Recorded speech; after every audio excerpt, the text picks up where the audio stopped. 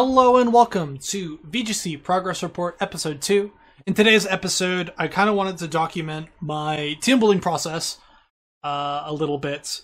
And because this is a series primarily focused on my development, but I also wanted to fill you guys in a little bit just so you know what I do during my team building process. This also will allow me to look back at it and see how my team building process has changed. So during this team building process, I wanted to focus on expanding my playstyle. My playstyle typically is Trick Room. That's the playstyle I feel most comfortable with. So I wanted to pull myself out of that comfort zone and put me into a situation where I'm less comfortable. So not running Trick Room. So the first thing I wanted to start off with, because I think it's a pretty interesting Pokemon that came back. I want to start off with Talonflame, and the reason I wanted to start off with Talonflame is because Talonflame had gotten nerfed going into Generation 7, but now because of the speed changes going into Generation 8, he actually received kind of a little bit of a buff. As well as access to the new move Dual Wing Beat. I think he's a very, very good option, like a supportive option. So my Talonflame ended up being kind of more support oriented with Prankster Gale Wings boosted Tailwind, Dual Wing Beat, Taunt, and Protect. Taunt is kind of an option to stop Trick Room, but if they also do Follow Me stuff with like an Indeedee, then that also shuts down the Indeedee pretty hard, because the Indeedee can no longer do its Follow Me shenanigans. It can't Heal Pulse, can't Helping Hand, can't Safeguard, etc. So I wanted to have Taunt on it, and that kind of limited the last move slot, so I decided I'm not really running into a lot of things that are weak to fire that my other Pokemon can't deal with. So I put Protect there, just so that I can give it a little bit more longevity on the field, especially if it's facing down something like a Durant. I can Protect when it Dynamaxes and go for something else on one of my other Pokemon, or just a little bit just to figure out stuff for a best of 3. Typically, I don't build ladder teams to perform well in best of 1s. I do them for best of 3s, and then they typically perform well in best of 1s as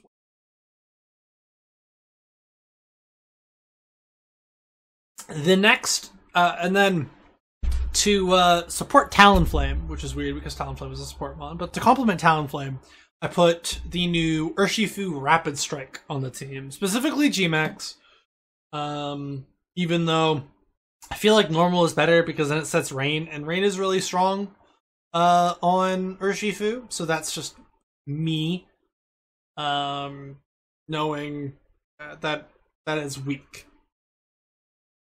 And that's me making the wrong call. And we'll go over how I figured that out after, and do it when I show you guys some of the test battles that we did. But I ended up having Surging Strikes, Close Combat, Aerial Ace, and I believe I rounded it out with Thunder Punch, or Iron Head, and then I moved on.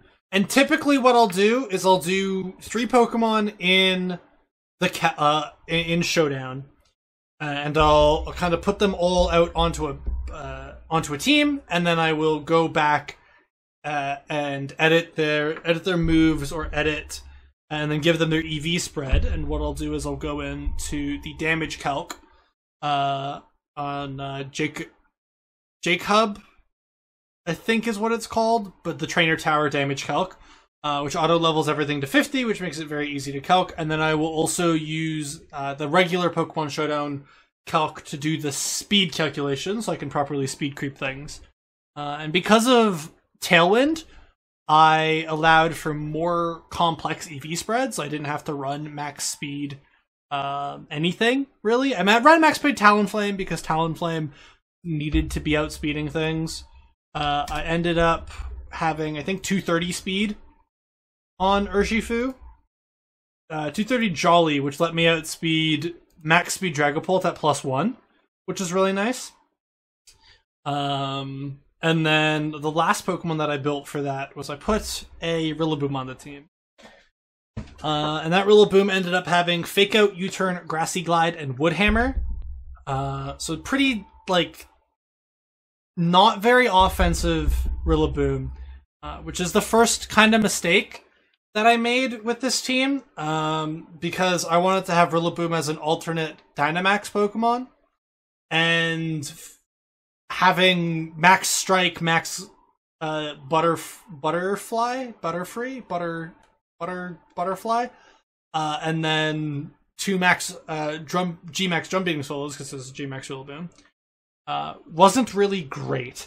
But I do like the spread on it. I was 4 HP, 180 attack, 4 defense, 252 special defense, and 68 speed. That let me live in a max Airstream from Kingdra, holding a Life Orb, a modest max Airstream from Kingdra, which is very nice. And this is one of those Pokemon where I balanced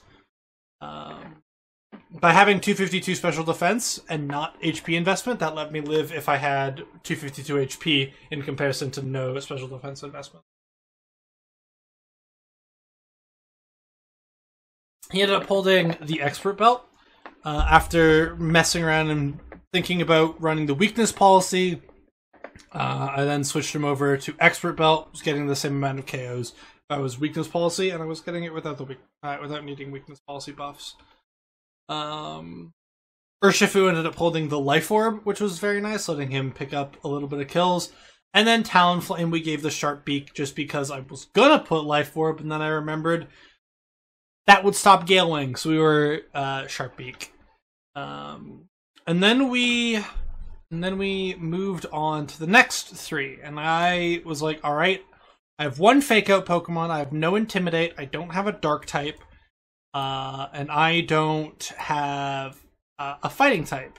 So I moved on to trying to figure out what I wanted from my Dark and Fighting type. And I wanted to lump those 2 together because I wanted to Intimidate mainly. And the options were like a Fighting type or a Dark type were Scrafty or Hitmontop. And I decided to go with Scrafty because Scrafty has access to coaching, and so does Hitmontop. But I feel like Scrafty is a little bit better right now, especially because of its new access to Lash Out. So if it gets switched in on with, like, beside Urshifu and they Intimidate it, you're lashing out for a very big damage number. So we went Fake Out, Lash Out, Protect, and Coaching. Coaching allowed us to protect some teammates, and when Scrafty really was just going to sit on the field and do nothing, it allowed me to click Coaching on its allies. I think now is a good time to mention, when I team build, I look to Pikalytics, and I try and figure out what's being used commonly, and then I try to also figure out what my Pokemon are doing commonly. And sometimes I'll just take the most common spread. I did that with Drifblim. I took the most common EV spread, and I put it on my team, which we'll go over Drifblim in a little bit here. But with Scrafty, I noticed that it typically ran either Assault Vest or Roselli Berry. Because I was running Protect and Coaching, I could not run Assault Vest, so I put the Roselli Berry on it, and we made it max HP and max special defense. That lets it live a max Starfall from Togekiss, I think 30% of the time, which is very handy, because if that 30% does happen, then they have not killed a Pokemon with your max moves. And with your max Pokemon, you're trying to get as much mileage as possible out of it, because it's a very, very game-changing mechanic. Next we had Drifblim, and Drifblim is a supportive Pokemon for us. Drifblim holds the Grassy Seed, has Unburden, which works very well with Rillaboom. So I kind of made another another lead option, because right now the only leads we were going to be doing is Talonflame Urshifu, which doesn't match up well against every matchup. But we had Tailwind, Ally Switch, Will-O-Wisp, and Shadow Ball. Originally I had Strength Sap, and then I was going to be doing no damage. And because Ghost types are really popular, I figured having Shadow Ball would be fine. I then went through the EV spread, and the EV spread ended up being 4 HP, 164 defense, 252 special attack, 4 special defense, and 84 speed. 84 speed lets us outspeed a ton with Unburden and Tailwind, if not everything in the I took that spread from Pikalytics or the Damage Calc, so I don't know exactly what it outspeeds, but I know it is reliable to outspeed a ton of things anyway. I might have to adjust that and run a little bit more speed to deal with Dragapult. And then lastly, the last Pokemon that we put on the team, I was looking for a Fairy type that would be able to hit like a truck. I went with Azumarill, or Azumarill. And it has Aqua Jet, Play Rough, and Liquidation with Belly Drum. It is a kind of late game Belly Drummer, late game cleanup kind of Pokemon. And if, say, Rillaboom, Drifblim don't get it off right away, and I don't end up Dynamaxing and Rillaboom dies instantly, Azu can Dynamax and just break teams in two with its very, very powerful max moves. So after building, I have quite a few overlapping types. We have 2 fighting types, 2 water types, 2 flying types, and 2 flying types, which isn't great. Leaves our team very, very open to electric types to kind of run through. What I should have on this team is I should have something that can soak those hits, or a Lightning Rod Pokemon would help. So switching Scrafty to something like Raichu would probably be a good idea for this team. But we also have no special offense. And you're kind of saying, but Drifblim's there. Drifblim's special offense is limited to Shadow Ball, which isn't great. And Drifblim's not a very effective killing Pokemon. It's gonna do really well at taking out a Lolowak, and like Gengar and Chandelure. But it doesn't really offer offensive pressure to any other Pokemon. We're also very weak to Psychic Spam. Psychic Spam is a newer archetype that's kind of popped up because they're running slower, so they have their terrain up when I lead Drifblim, Rillaboom, and they lead their Psychic Spam lead. Psychic Surge is the one that ends up on the field, and then I'm struggling because I'm no longer in grassy terrain, which means I can't use Grassy Glide. Rillaboom's damage output is limited, but we still do get Tailwind up. However, we've lost Drifblim and Rillaboom almost instantly because of how strong Expanding Force is. And that's something I didn't really take into account because I didn't really understand how strong Expanding Force was.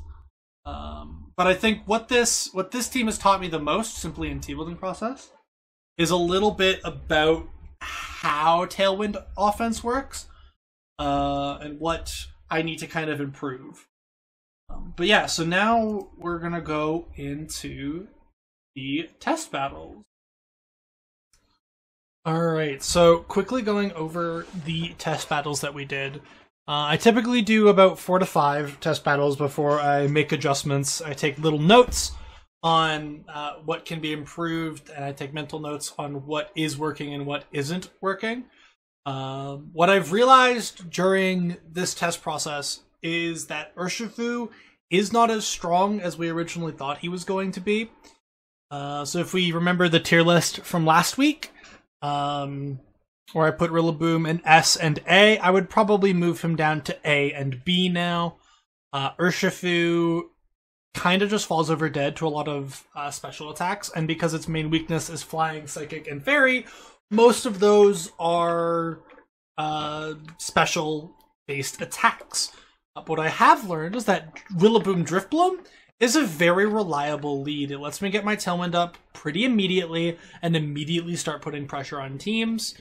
The one issue is that Rillaboom doesn't really have a lot of offensive pressure on our team because of its access to really only hitting things with grass, which isn't a great offensive typing.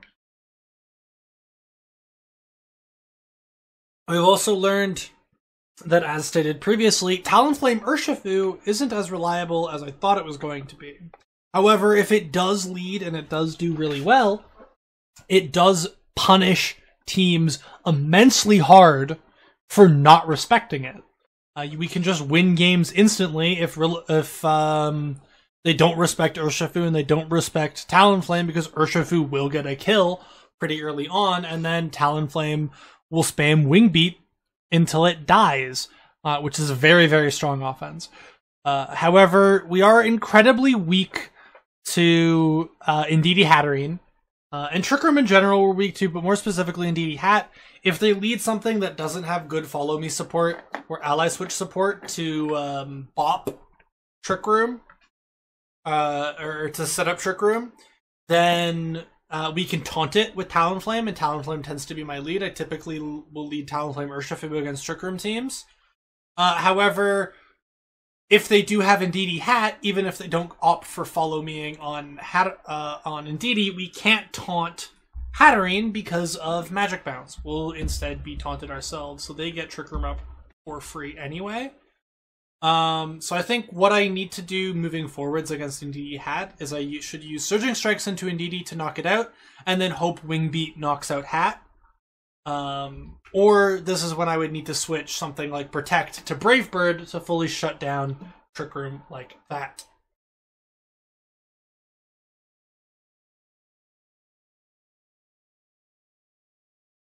The next thing that we learned was that Azumarill is a very good alternate win con. When I put it on the team, I knew it was going to be, but he is a very, very good alternate win con. Against a lot of teams that this team struggled with, Azu kind of went in on.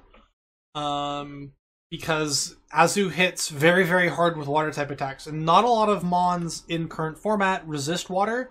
A lot of them are weak to water or neutral to water, and the other ones are neutral to fairy. So he offers very good support like that.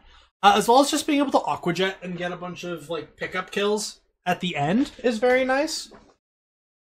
So something like that is very, very handy. And then as well, we learned that coaching is a very good support move if put into a situation where I'm forced to have both. Like if I can't belly drum and I have to have Scrafty Azu on the field, for example, coaching into the Azu slot as we Dynamax and start spamming out moves is very reliable, because Huge Power already gives Azu the boost that it needs to be a really good offensive mon. And under Trick Room, we'll go first with Scrafty most of the time, so that Azu gets buffed when it needs to. So yeah, that's kind of what we learned from the test battles. I didn't really learn a ton. I also learned that this team's not very good. And I still have a lot to learn when it comes to Tailwind teams.